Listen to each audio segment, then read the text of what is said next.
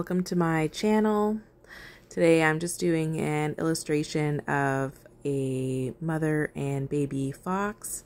I've been doing a little series on baby animals just because here in Canada, where I'm from, spring is in the air. So kind of inspired me to do a little series on newborn baby animals. So yeah, I always just do the drawing, like the sketch, and then I've been using references quite a bit. I used to think that was kind of cheating, but definitely think every artist uses references at least once in a while, so I don't think that anymore for sure. So yeah, I just kind of make the sketch, and then I always erase it because I'll do I'll outline it with a, like, I think this is a water-based liner pen. And yeah, so I don't like the pencil marks showing as much, so this kind of helps to hide it a little better. I can always erase it again afterwards, but I just like it to be a little lighter. So yeah, here's just pretty straightforward outlining of the sketch.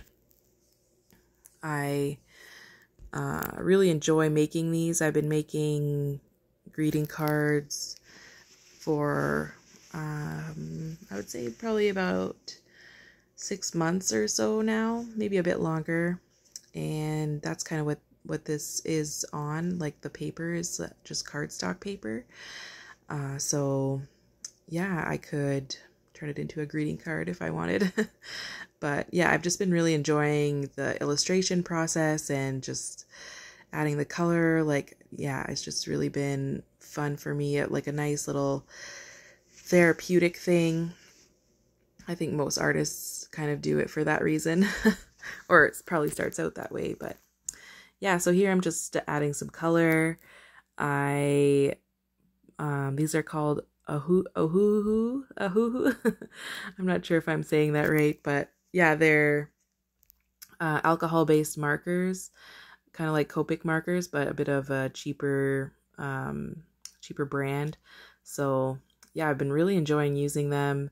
They layer really well, and I mean, you have to go a bit fast, but they don't leave those marker lines like a lot of other brands of markers do. So I really love that.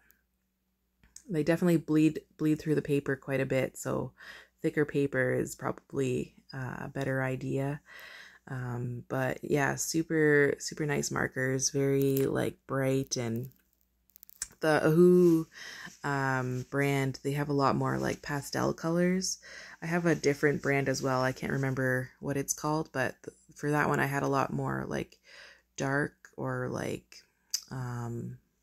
yeah, just like darker colors. But yeah, I really like the pastel-y colors too.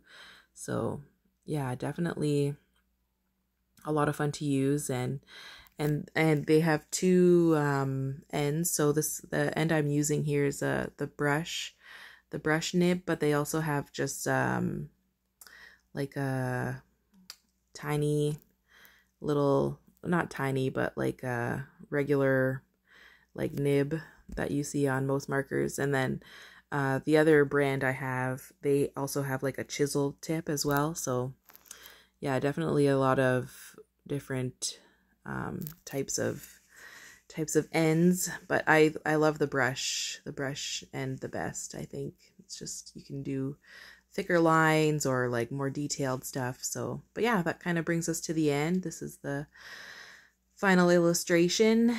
I think it turned out pretty well. But yeah, let me know what you guys want to see more of. Thanks for watching.